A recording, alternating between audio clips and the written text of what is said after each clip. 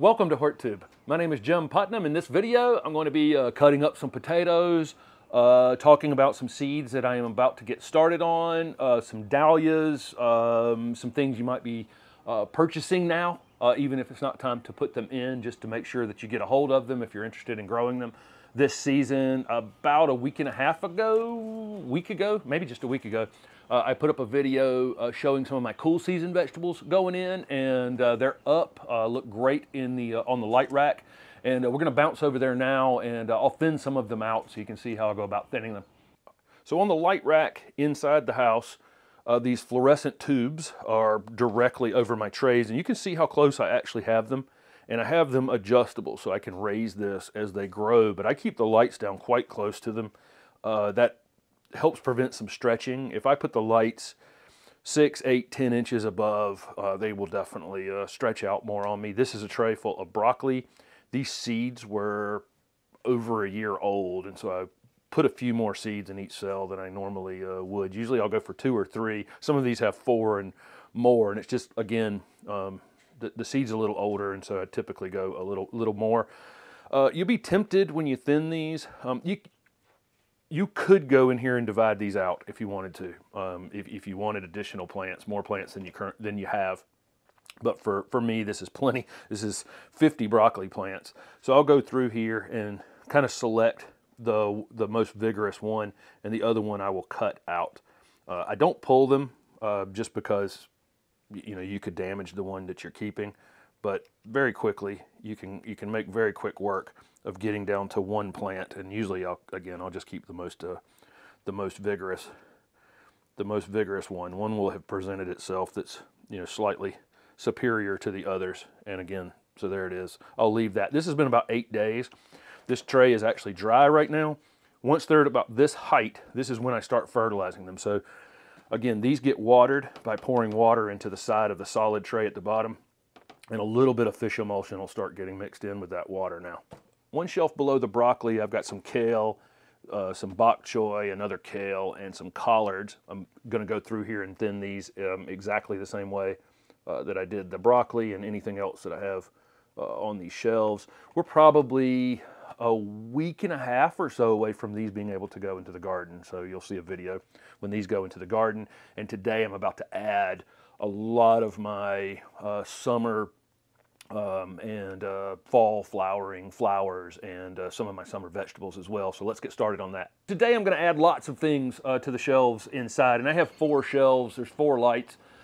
2 sets of them are fluorescent tubes, and then 2 of them are LEDs, and I like those fluorescents better. I actually like the heat from the fluorescents. I think that just adding that little bit of heat, my house is heated and everything, but it is a little cooler in the winter, and than it would be other times of the year in the house, and so I just like the fluorescents in general. Obviously, they burn a little bit more power, but I can't see any difference in my light bill during typically February, March is when I'm running those lights, and then again in late August and September is when I'm running those lights for my fall crops and my spring crops. Again, I'm using these 50 cell trays. You can just use open trays. You can do seeds however you want to do them. You can do them in milk jugs outside. However you want to do them. I just find I like the consistency of doing them in these 50 cell trays with the solid bottoms on them. Okay, so right now you can get seed potatoes. So I'm going to be planting lots and lots of potatoes. I've got several different varieties. I do cut them up, and I'll show you an example. Here's a potato that is got several eyes. Here's one here, here's one here, there's one back there. I'm going to actually divide this potato into 3 potatoes, and then I put them on a windowsill for a few days, and then I plant them. Some of my seed potatoes, there'll be no logical place to cut them, and so I'll just use the whole potato, and you can just use the whole potato if you want to, but I'm just trying to get more mileage out of the seed potatoes that I have. But I mean, this is literally just take a knife and cut it so that one side, that both of them have eyes on them, and then I'll put them in a windowsill, and I'll let this dry out. When I cut them like this, there's a lot of moisture in them. I'll just let that moist edge dry out in a windowsill for a few days, and then they're going in the grow bags at that point, and I'll show you that when that happens. But again, I just find a logical place to cut them where I'm leaving eyes on both pieces. Some I can cut into 3, some of them I only cut into 2, and some of them, here's one right here that only has one logical eye on it, and you know, it's just gonna stay whole. So that's how I go about that. Cut the potatoes up, put them on a windowsill, let the edges kind of dry out and heal over for 48 hours, and then they're gonna go in the bags, and you'll see that when that happens. So that's my potatoes. Seed potatoes are available now, so that's why I'm showing you that. Other things that are available now, but it's too early to plant, are dahlias, and I have some, you know, more of the dinner plate dahlias that I'll buy each year. These, I'm in zone 7, and sometimes they come back from the ground, and sometimes they don't. I could have dug them, the ones that I had out here, and kept them through the winter. I choose not to. I'm buying 3 or 4 varieties a year, and then the rest I'm doing from seed, so it's not overly expensive for me to replace, but I will see some of the ones from last year come back, and again, some won't. So that's dahlias. The other things that are available right now are tropical bulbs like elephant ears, but it's a little too early to be putting them out, but I would go and you can buy them and then store them in a you know, a dark closet someplace until you're ready to plant them later. Other things that are available are strawberry plants, asparagus plants, bare root fruit trees, and you know, a lot of things, a lot of bare root roses, and just a lot of availability on things that can either be planted early or tropical things that you can acquire before other people do. Pick the best ones and then store them. Seed, I've talked through this several times about how my seeds are organized. My average last frost date is April 15th. April 10th to April 15th, and it depends on when you Google it. Honestly, it'd be from April 10th to April 22nd. Somewhere in there is our average last frost.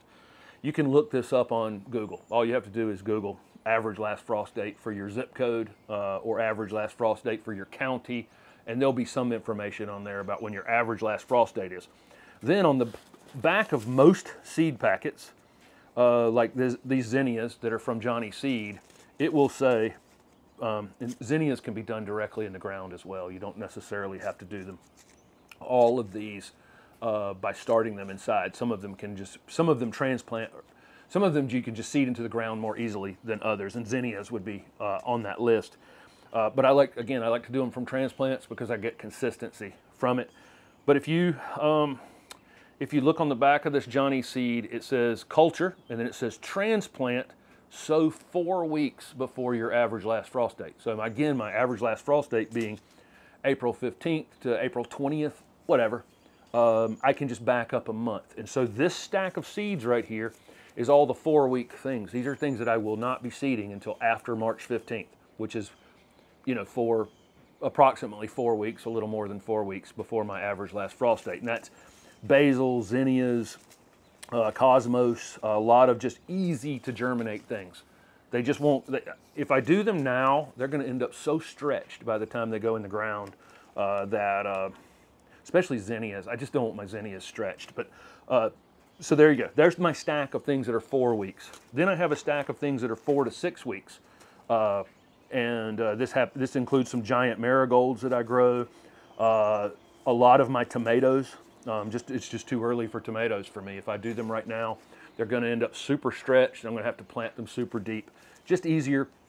Nasturtiums, asters, a bunch of things in this pile of seeds that are 4 to 6 weeks. And so I'm probably another 2 weeks before I start these. It'll be sometime in early March. So I've got my mid-March, my early March, and then the next pile are things that are 6 to 8 weeks and things that are just 8 weeks or more. And these are the things that I want to put in today. That includes some ageratum. This Blue Horizon ageratum, if you can get your hands on it, little teeny tiny seeds, makes a huge impact in your garden. Great. Sometimes it's perennial, but most of the time annual for me. I've got some catmint that I'm doing from seed today. The Summer Jewels pink and white salvia, which are just the best. If you've watched any of my tour videos last year, they are just the absolute best. annual salvia I've ever grown. Pollinators go crazy for them. The flowers honestly aren't quite as showy as some other salvias, but I love having pollinators in the garden, and so they've become my favorite. I could only get the seed on pink, and so I'll probably end up trying to find some white ones as, you know, just purchasing them. But it's time for those to be planted. My mahogany splendor hibiscus, if you follow the channel at all, that beautiful purple hibiscus that I grow every summer, I've got seeds for it, and it's time for those to go in. Angelonia. Angelonia is this is a pelleted seed. It's actually wrapped in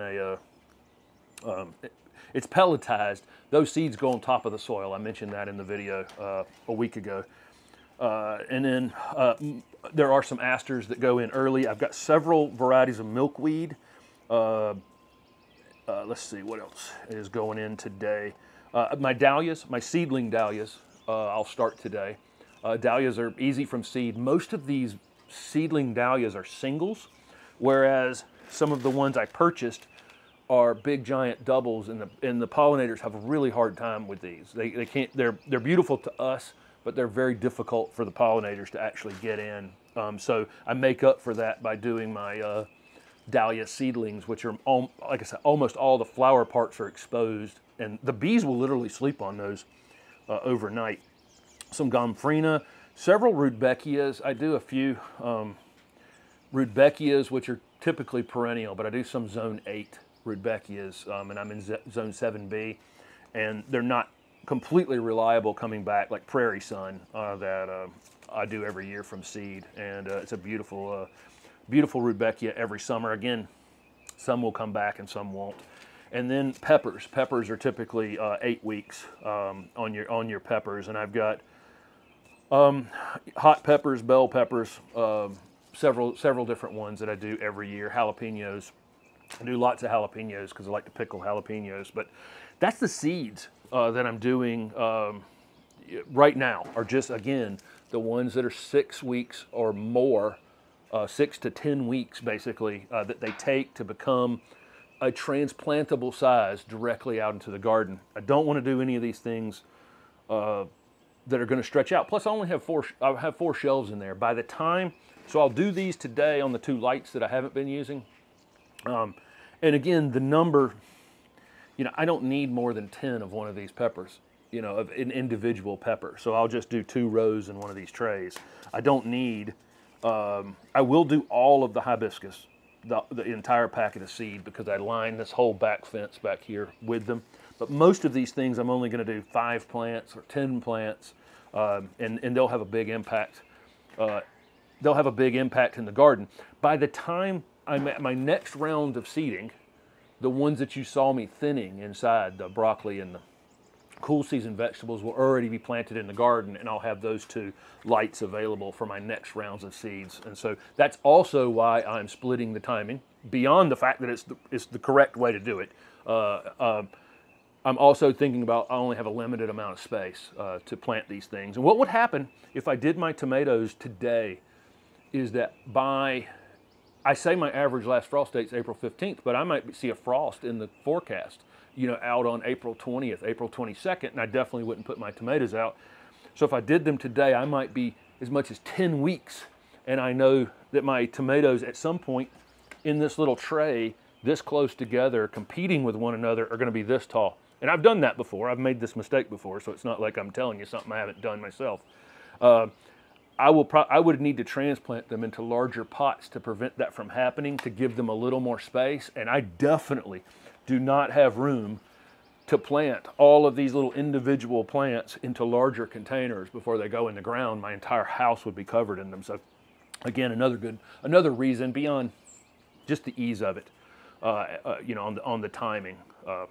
I don't want to transplant them twice. I don't want to plant them in there and then plant them into a pot and then plant them into the ground. So there you go. Make sure you're subscribed to the channel to follow along. You'll see potatoes going in the ground. You'll see my cool season vegetables going in the ground. And you'll see all my 4 to 6 week seeds going in here in the next 10 to 14 days, something like that. Thanks for following on.